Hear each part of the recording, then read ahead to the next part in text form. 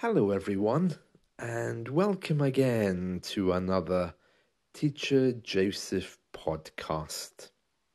Today, I want to explain what a lollipop lady is.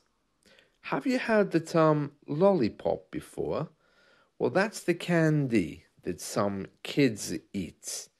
It's a little stick and it has a big circle of candy at the end of it.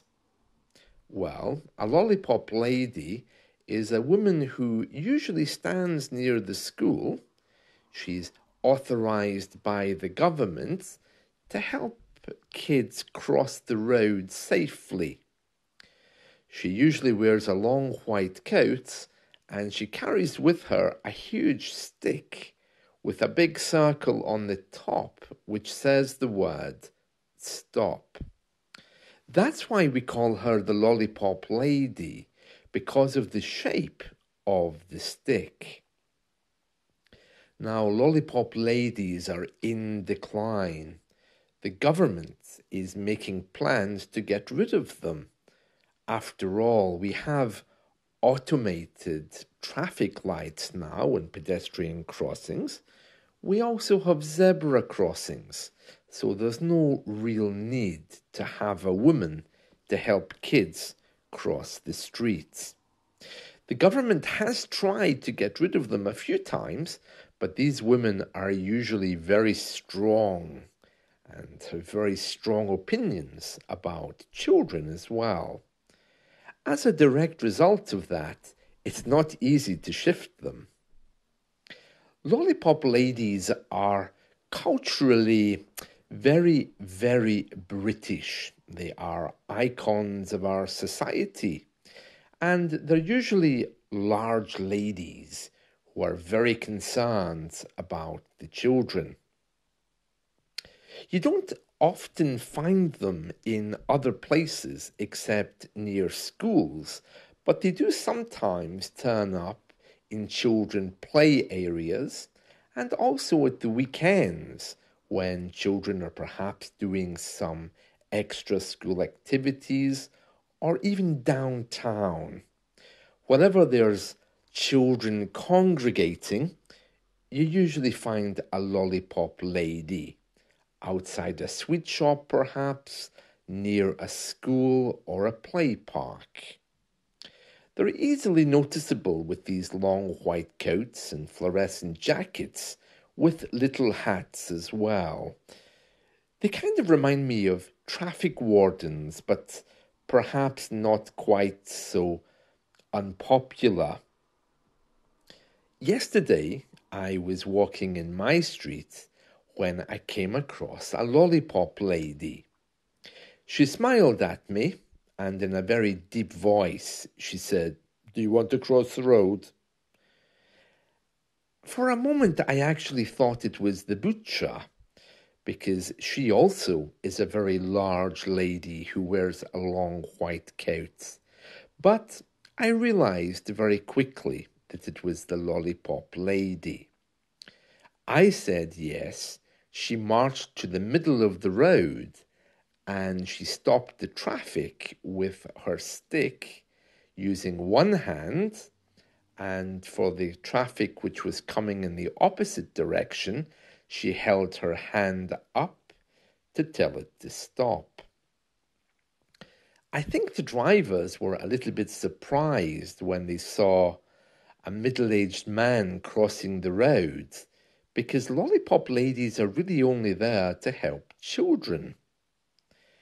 Although I also was quite surprised that she actually offered.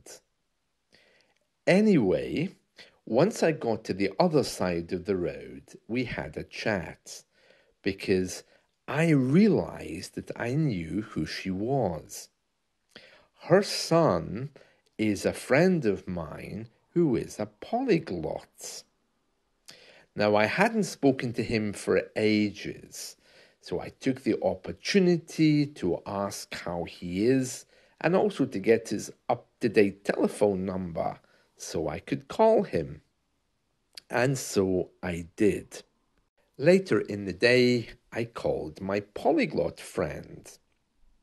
Now, what was very interesting about our conversation is that my polyglot friend was telling me about some of the myths that exist about polyglots, and I wanted to share them with you. So basically, first of all, to let you understand, my polyglot friend speaks 10 languages, but he works in a local factory. He's a blue-collar worker.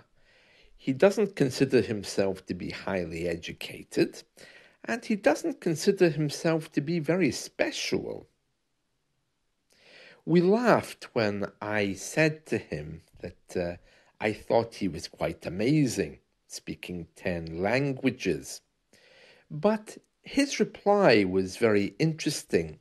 He said, "The only difference between you and I is that I watch more TV than you do." He told me that, like most polyglots, he learns his languages purely from media, and that there was no trick or memory feat associated with it. I joked with him that polyglots are always very rich and jetting off to other countries, and he very quickly pointed out that he hasn't been outside of the UK for the last 10 years. So I mentioned about his memory. Surely he must have a great memory then to be speaking 10 languages. After all, he is very well known around here. And because I know him personally, I do know that he can speak 10 languages. Again, he joked and he said, "No, it's nothing special." I said, "Well, how did you get to speak 10 languages when most of us struggle to learn even a second one?" And that's when he started to tell me his story. So, first of all, he told me that it's all about passion. And passion really is something which drives him. He didn't set out to be a polyglot. He told me that he simply loved basketball. That was his thing, his passion in life. He considered himself a failure at school because he hated English and he really hated languages. Yet basketball was his thing. Not only did he play basketball, but he loved it. He said his love of languages came when he first started watching Japanese basketball. His parents had a very special satellite system or cable TV system before the internet came, and he was able to watch basketball from Japan. Very quickly, he found that in watching basketball more or less 24/7, because he wasn't working at the time, he very quickly was able to pick up different sounds. Then one day in our town, apparently he met a Japanese tourist, and she was struggling with English, and she wanted to know where the train station was. And he found just naturally he was able to give her directions in Japanese. And that's when he realized that he was able to speak bits of the language. He expanded a little bit and started watching dramas. And very quickly, very soon, he was speaking fluent Japanese. He was quick to assure me there was no studying. There were no books. He only simply watched media. But not only watched it, but he had a passion for it because he kept going back again and again to those wonderful sports matches. That's how he became fluent.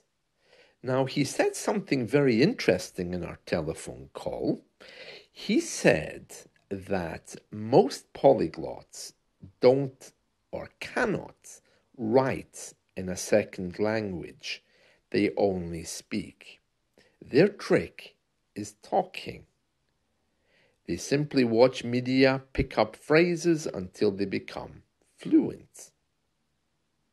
So I asked him, I said, "Are you telling me that you learned all these languages purely by watching TV?"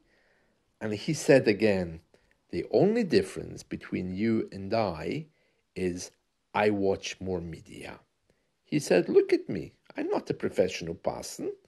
I don't like writing in English, and I certainly don't like writing in any second language. I can't." And I said to him, "Yeah, but there's a stereotype that polyglots are all government diplomats and these things." And he laughed and he said, "No. And how can we possibly get a second job if we are only speaking in a language? How are we supposed to use that professionally if we can't even write?" He then said, even though I know Japanese colloquially and I can speak it almost like a native, if you ask me to do an exam, probably I wouldn't get a high mark because I'm not good with exams, even though I'm like a native speaker." He said he laughs when people see him as some kind of amazing person. And he said again, "The only difference between me and anyone else is that I watch more TV." We spoke about polyglots and other ways of learning for a while, and he was very quick to say, "Look, really, if you want to speak a second language, you just have to watch and speak. You'll very soon learn it. But if it comes to exams and writing, well, that's a very different thing. It's a very long, slow, and arduous process." He told me about his experiences at school where he hated learning languages. He said, "You just have to put your passion along with what you like." And in my case, watching TV and sports brought me a second language. And when I was aware of that, I thought I would try some other sports in other languages. And very soon he found himself watching World TV in all kinds of languages, and he ended up completely fluent. So we debunked some myths.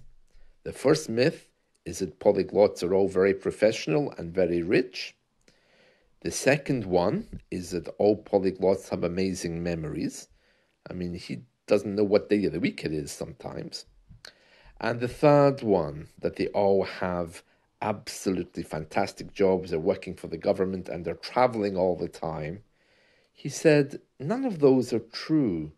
But if you want to be a polyglot, just get your passion and your TV and put them together and look away from the traditional learning system.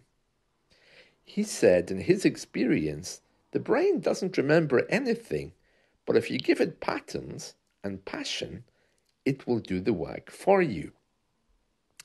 I thought this was very, very interesting. So I just wanted to share that with you today.